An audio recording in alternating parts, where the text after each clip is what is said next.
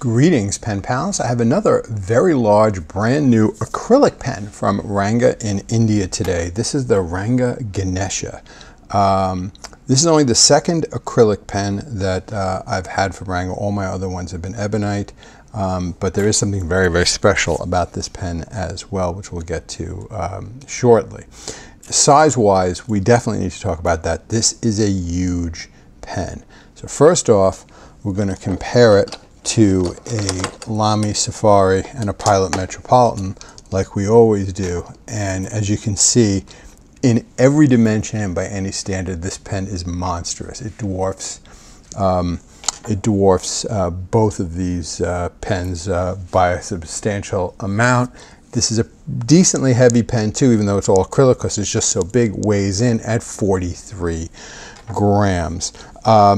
Let's just get another sense of scale here. We'll compare it to some other Ranga pens. Okay, so here is our Ranga Ganesha that we're looking at today. Here it is compared to a Ranga Majestic. It's a bit bigger than the Ranga Majestic, and the Ranga Majestic is a massive pen. Here it is compared to the Ranga Splendor. Again, it's very similar in overall form factor to the Ranga Splendor. Has the same sort of conical ends. Also an acrylic pen. Very, very similar. The overall shape of the barrel is pretty much the same.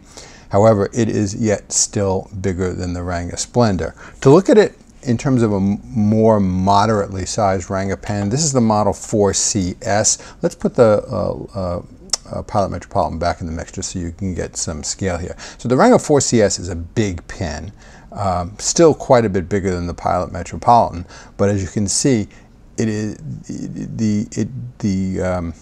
the Ganesha and the Splendor, for example, absolutely dwarf it. So by any measure, make no bones about it, this is a large, large, large pen. We can also compare it in size to some sort of big flagship pens from well-known manufacturers to give you another sense of scale. So again, right in the middle is our Ranga Ganesha.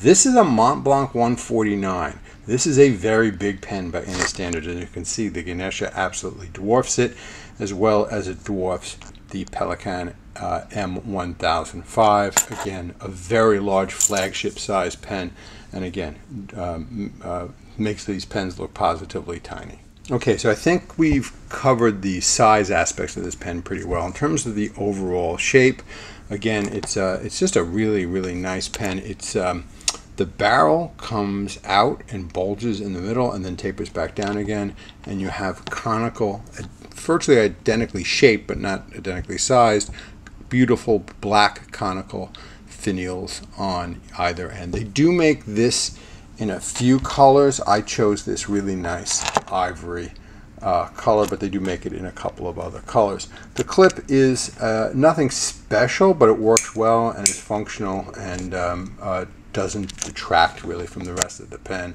Really, really nice, really nicely made. Again, all acrylic.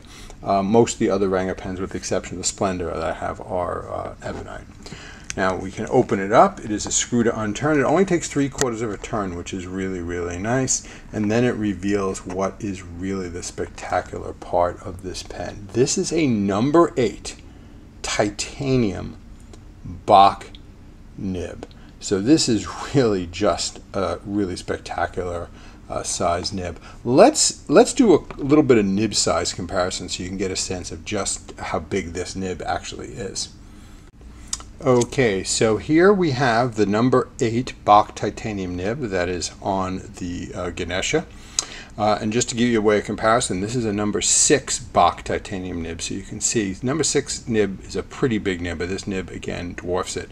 Nibs that are comparable in size to this number 8 nib are the nib that's on the Mont Blanc 149, very similar size, and although it's quite a bit different shape and geometry, the nib on the Pelikan M1000 series pens are similar in size as well. But so we're talking about a very, very, very big nib on this pen.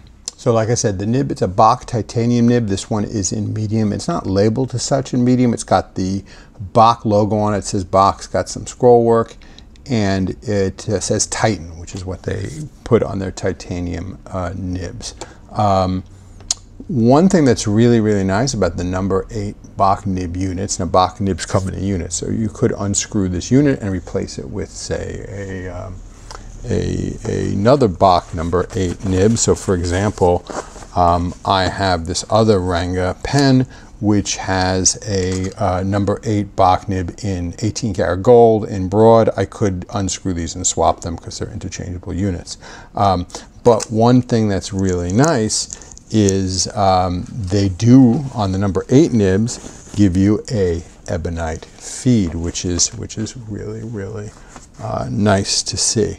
And looks really nice, writes really well, as we will see. So this is a really nice number 8 size nib. In terms of filling system, this is cartridge converter or eyedropper. It does have quite a bit of nice fine threads here, so, and you could put some silicone grease and an eyedropper this, no problem. Although this does seem like it's 2 pieces and might leak, it is actually not. The inside of the barrel is one solid piece, and this finial is attached, so you can definitely eyedropper this. And it does come with a Schmidt converter, or you can simply remove the converter and eyedropper it if you so chose. I chose not to in this particular instance, but you just as easily could. I have several other Ranga pens that are eyedroppered and they work just fine. Again, really, really nice pen. Now, in terms of posting, it does post. It is really big posted, even for me.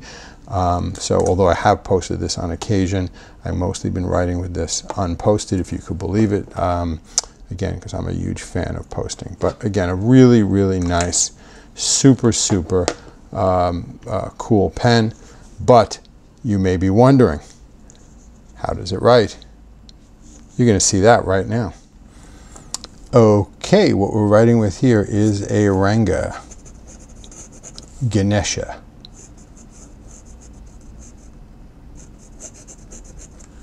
And this has a Bock titanium nib,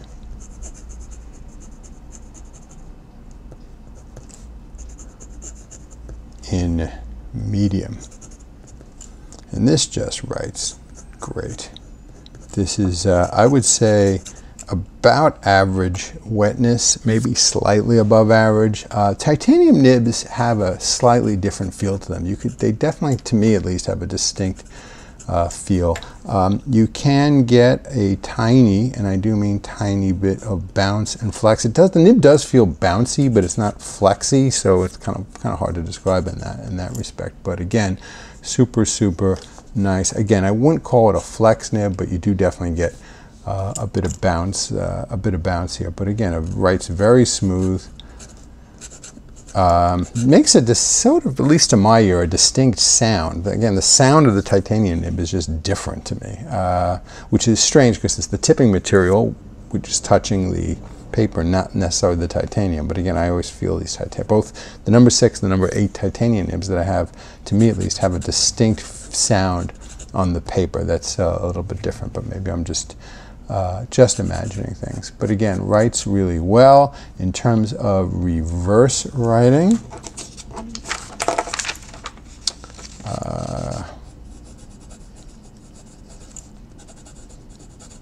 and it's actually quite good and quite smooth, and I would say it takes that down only a bit, really, maybe to a fine at best, not really an extra fine or anything like that, but it does reverse write quite well, and it flows pretty nicely. So all in all, a really nice writer. Again, nice pen. You get the ivory, in this particular case, you get the ivory material, you get the contrasting black section and the black finials on the end. I think it looks really nice. One thing you do have is this flared out section, which does mate with a sort of ledge inside the cap to keep it sealed pretty nicely. So all in all, it's a pretty nice pen. It's a girthy pen. So this is a big pen, a girthy pen, etc. So if you really have to like large pens and be comfortable writing with them, because this is just a beast. But if you feel you can tame the beast, it is a really super pen, and I'm really, like all my pens from Ranga, I'm really happy with it. It's actually probably worth taking a minute to see how this pen is packaged.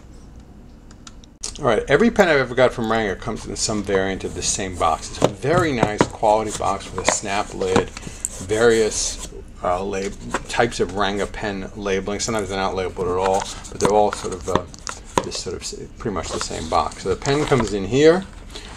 This one did include an ink dropper, which is nice. On the pens where you're not getting a Bock or a Schmidt nib, for example, where you're getting the sort of Ranga nibs or the Indian-made nibs, they very often give you an extra nib and feed. Not in this case because I have the Bock nib in here, but sometimes they do. But one thing they always do is include a bonus freebie pen. This is one from a brand that I do not have before. It's called Camlin. I did a video about a year or so ago of pens I've got for free over time. I've gotten quite a bit of new pens for free in that interim, so I may be doing another one at some point. But these are typically student grade Indian eyedropper pens that actually pretty much always work quite well. So I've always been universally happy with the free pens that they give. So it's a nice little bonus goodie that they give. If you're interested in contacting Ranga to order a pen, here's their, you could just freeze the frame right here, and here's all their contact information that you need to know about. So that is it for the packaging of this pen. So all in all, I'd say this is definitely a pen that I really like. Speaking of liking, I think it'd be great if you all could please like, share, comment, and subscribe. That would be just fantastic. I think that's about it for this pen. Let's talk about this ink now for a minute. Okay, folks, so this ink is Noodler's Blue Black. So this is sort of one of Noodler's standard inks. It's a blue black that definitely leans a little bit more sort of towards the greeny side. So it's, to my mind, it's a bit on the greenish side. Here's our Noodler's Blue Black. Here's another Blue Black from Noodler's. It's called the Noodler's Air Core Blue Black, and as you can see, they're both sort of dark for blue black inks, and I think they both definitely skew a little bit green. For example, to compare it to Pilot Blue Black, obviously, which is much bluer, just as an example, or something like Pelican Blue Black, which is much lighter in color. Like all the Noodler's inks, it comes in this 3-ounce bottle and is quite economical. I think they get about $12 or $13 for this, so it's actually a pretty good deal. And this is not a limited edition anyway. It's part of Noodler's standard product line. And you can pretty much get this anywhere, and it's been available for years. So like I said, pretty nice ink. Definitely a darker and somewhat greener blue black in terms of how blue blacks go. That's what it looks like on this Rhodia paper. Let's take a quick look at what it looks like on Tomoe River paper. So like we said, this is Noodler's Blue Black. And this is on Tomoe River paper.